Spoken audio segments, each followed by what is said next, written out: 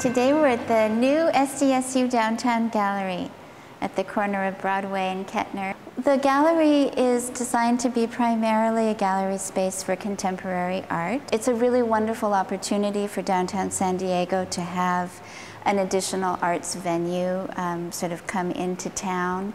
We're basically right across the street from the Museum of Contemporary Art San Diego. We're also very close to the Children's Museum.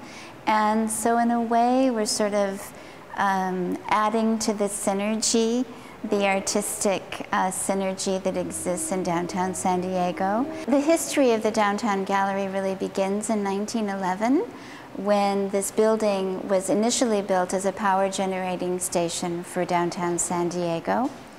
It remained that through the mid-1980s. And then the building was resuscitated actually in the early 2000s by Bosa Development. They built a beautiful condominium tower and spaces inside the building and donated the space for the Downtown Gallery to San Diego State University. The inaugural exhibition is titled Divergence, the work of John Baldessari, Deborah Butterfield, and Andrea Zattel. We decided that we would inaugurate the Downtown Gallery with an exciting exhibition of the work of 3 alumni from the School of Art Design and Art History.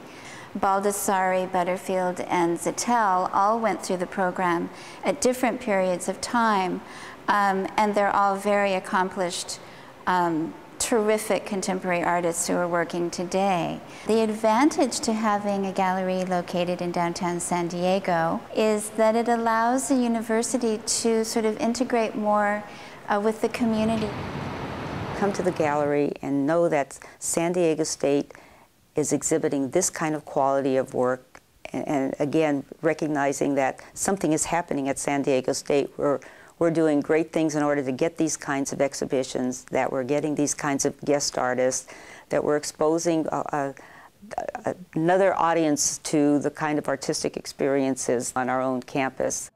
Art has the ability to subtly, and sometimes not so subtly, change the ways that we perceive the world around us. So it would be wonderful if somebody who just sort of happened to walk into the gallery off the street ended up seeing something that helped them relate to their surroundings in a slightly different way than they had before.